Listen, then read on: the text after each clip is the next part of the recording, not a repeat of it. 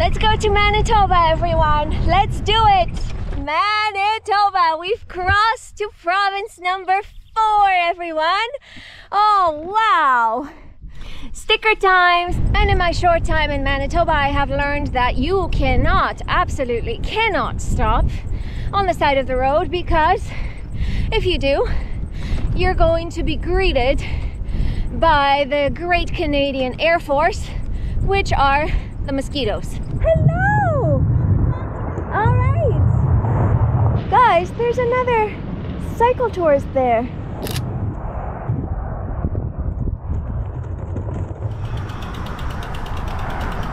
Good morning, everyone. Welcome to July 3rd. I am at the Binscarth Park and Pool. Now, this place is about 20 kilometers away from Russell, Manitoba. Leaving today, where am I going? I have no idea where I'm going. I will get to where I get to. See you on the road. Still very much enjoying my beautiful ride. Also, a little bit more hilly. Let's climb. Road conditions have become a little bit more difficult, so that this is the shoulder.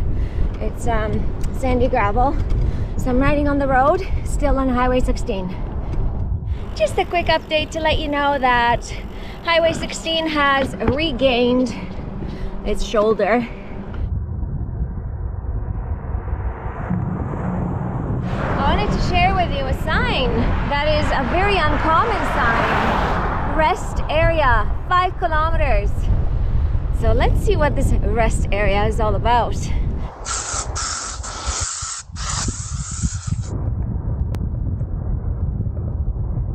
Good morning, everyone. Welcome to July 5th. I had a rest day yesterday. A huge thank you to Sandra and Dave for hosting me at the last moment. They are Warmshowers hosts. I am in Nipawa, and I obviously needed a rest day yesterday. It was also a very rainy day. Let's keep riding, and I will see you on the road. Let me tell you what I'm doing today.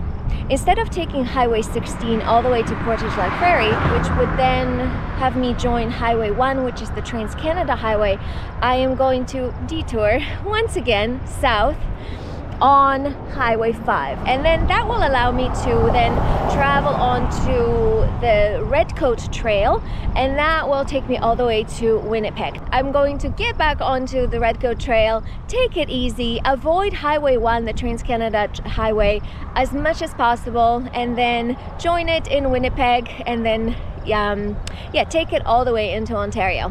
See you on the road. I'm riding on Highway 5 and I see potatoes in the shoulder, lots of potatoes. So they must have fallen off a truck, maybe.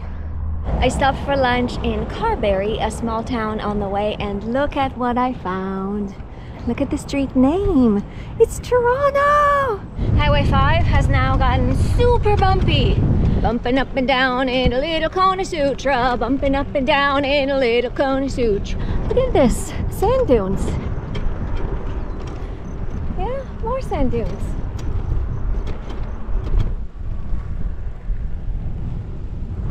The road. Look at the road. It has received some magnificent paving. About 76 kilometers away from Nipawa.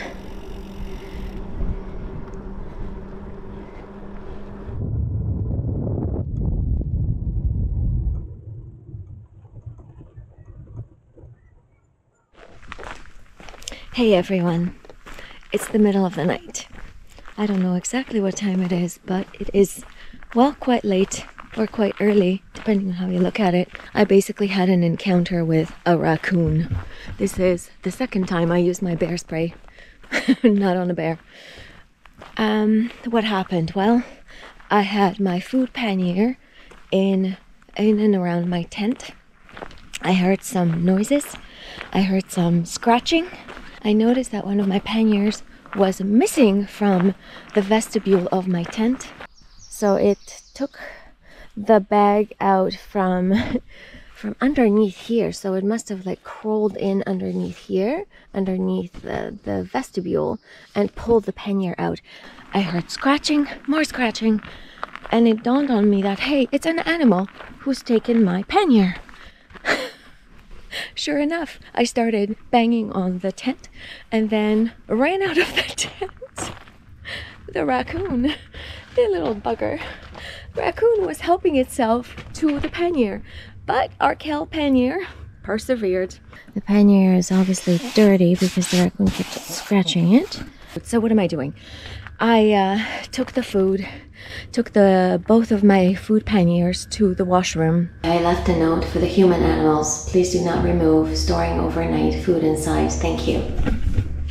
Let me know what you think. Will it survive or will somebody take it?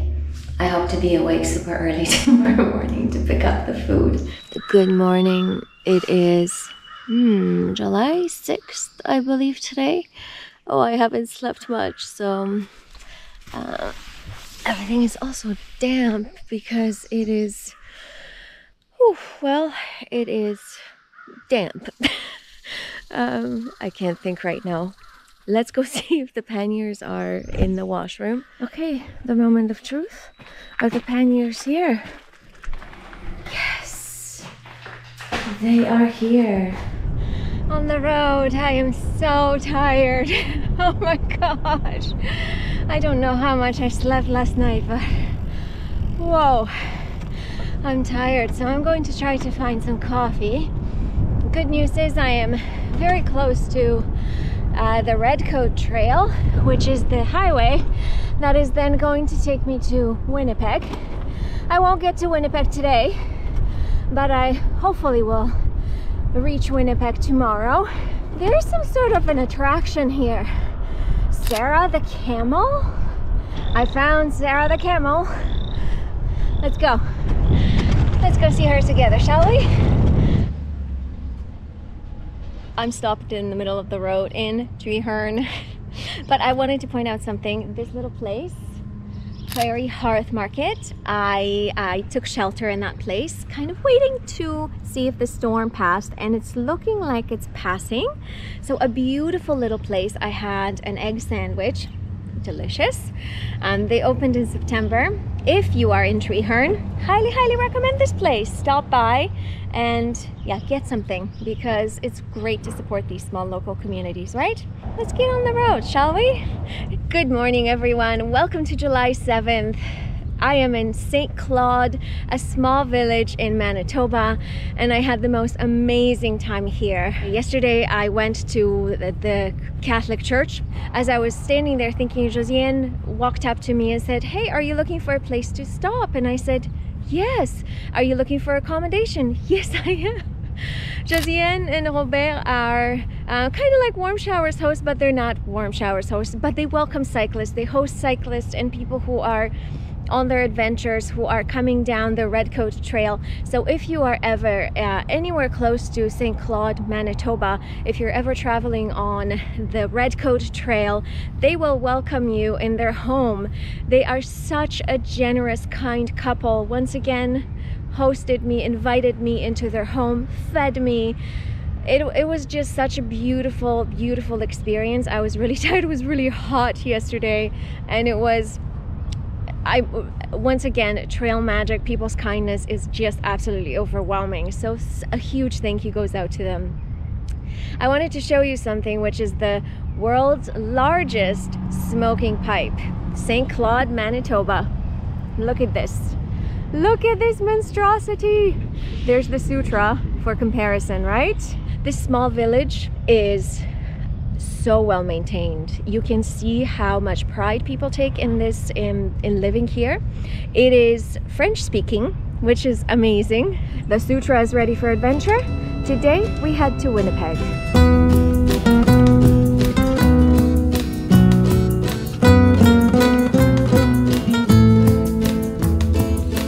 I wanted to show you how beautiful these fields are. I believe these are canola flowers.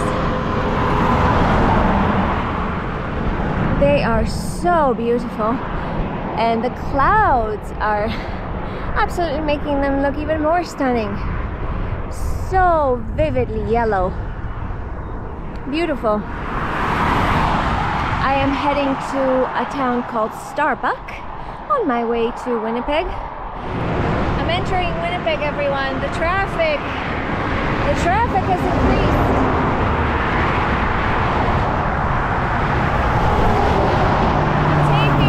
I'm taking a southern route that comes around the city because my Warmshowers hostess is kind of outside of Winnipeg. But whoa-zee! Good morning, everyone. Welcome to July 8th. I am at a Warmshowers host right now, taking a rest day in Winnipeg. In fact, I'll have a couple of rest days before I move on. Today, I am heading into Winnipeg. Because the Warmshowers host is located outside of Winnipeg, it's about an hour's bike ride. So, getting ready to do just that, and I'll take you along with me. I arrived at Woodcock Cycle Works in Winnipeg, Manitoba, and I didn't know they were a cafe as well. It's a bike shop cafe, and look at that. This makes me happy. Kona authorized dealer, yes.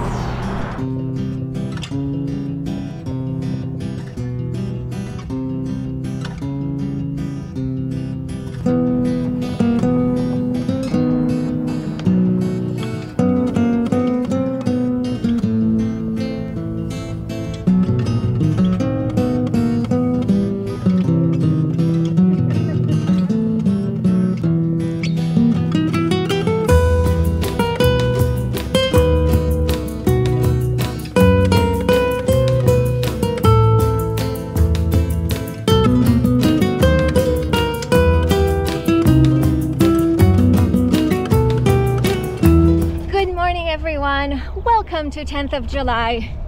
I skipped a day. Guess why? I took another rest day. So I spent a couple of days just outside of Winnipeg at a Warmshowers host. I was hoping to get some rest, which I did. Also publish a video, which I did not. There was no Wi-Fi at the Warmshowers host here. But on that topic, I wanted to thank my Warmshowers hostess who welcomed me to her home even though she was not home. So thank you so very much. You know who you are. I appreciate the kindness. Thank you. So what's the plan today? Today, I don't know where I'm getting to. Still riding in Manitoba mostly. One last day. We're going to be heading to Ontario tomorrow, but today, I'm hoping to get to Tim Hortons, hopefully upload the video. This is taking a while because the internet is so slow. All right.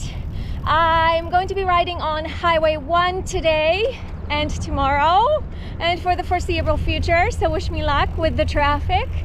I am dressed up for the rain. I have my waterproof socks on. It's meant to be raining. Okay, let's go. See you on the road. I have a tailwind, everyone. The road is flat and I have a tailwind. I don't know how long this will last, but oh my God. I am cruising! Look at this. I'm gonna miss the Center of Canada sign. Oh, too bad.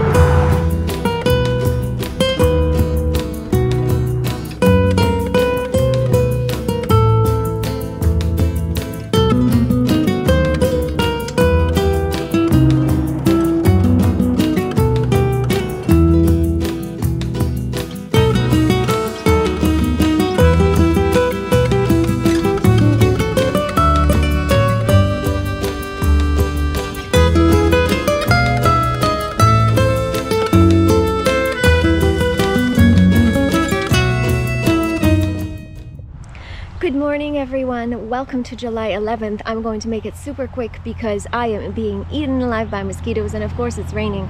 Today is the day I cross into Ontario, and today is also the day where my new tent, the Sea2 Summit Telos 2-person tent, leaked on me again. This is the second tent that I've had the misadventure of leaking on me. So let's see how Sea2 Summit handles this one. I hope their customer service is much better than MSR's. Regardless, the Sutra is all packed up. The soggy tent is right here. And yeah, it's never pleasant when it rains. But you know what? We can control the elements, so let's go ride. It's raining. It's pouring. The prairies are sad that I'm leaving.